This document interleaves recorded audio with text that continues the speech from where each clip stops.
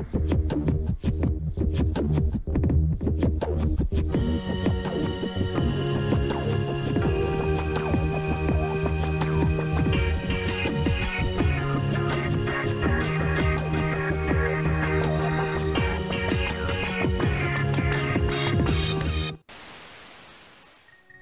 everybody, welcome back to another Judgment commentary of Jujutsu Kaisen, but today I'm going to be checking out episode 11, and last time on episode 10, the fierce fight between Mahito and Nanami had begun, and they seemed to be pretty evenly matched for the most part as the fight was going on, with Mahito's human raisins that he keeps in his pocket being able to keep Nanami on the defensive. He couldn't really get in and do very many attacks as a result of it, and he did say that his ability would probably be a bad match for him, and it's a little debatable as to what he meant by that, but some have said that maybe it's because if he increases the size of himself or of the things he's attacking him with, his ability might be less effective on them. It might be less efficient at creating weak points on larger opponents, which that might be true, but it could also just be the fact that he's pretty aggressive with his style here, keeping him from getting in close, which would be a bad match for him.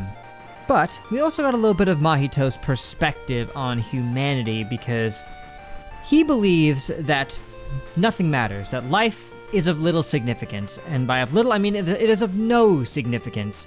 Human life, any life at all, means nothing, and as a result, just do whatever you want, right? I mean, if life has no meaning, then yeah, just do whatever. Am I right? That's what he believes anyway. And what he said specifically, one thing was that just as someone would eat when they feel hungry, if you feel the desire to kill someone, then yeah, kill them. Because hey, if you feel like doing something, then why should you not do it? Because that's stupid. Even if you want to argue that life holds no inherent meaning or value, just in general, it holds value to them, those who you would do harm to. So, keep that in mind. But hey, I'm not here to give a philosophy lesson. I'm here to react to anime, so let us just begin. What the Okay, wow. Yeah, they sure set him up to fall there. Poor Yoshino. He was just starting to see the light just a little bit. He had some friendship with Itadori, which was nice and wholesome. And then he's like, if killing someone will taint my soul, I don't want to do that. And then they dropped the finger in there, which brought in the curse, which ate his mom. And put ice packs onto her. Did it do that? I don't know. He was already incredibly troubled before that happened, so of course, he's gonna slip and slide right down to the abyss instantaneously when something like that occurs. And apparently Mahito tried to trick him into thinking that that guy was the one who put the finger there, because he's like, some people, they've got access to stuff like this, they got a lot of free time, and they might be able to do this, but, and in the dark place his mind was in, of course he's gonna listen to him and immediately suspect the rich boy like him. And when it comes to these powers he's gotten, I'm guessing that he had a little idol transfiguration done, perhaps. Like he just stuck his hands on his head and just morphed his soul a little bit to give him some of these powers here, like where he could levitate him, and what did he do? Stick him with like a poison needle in his arm or something that just blotched him up real bad? I don't know, but it's pretty intense. So his battle with Itadori is obviously going to be something to behold, because Itadori was already quick to see him as a friend, and he's not going to want to fight him or beat him up or anything, but he's not going to have much of a choice here, because he's obviously going to want to fight back.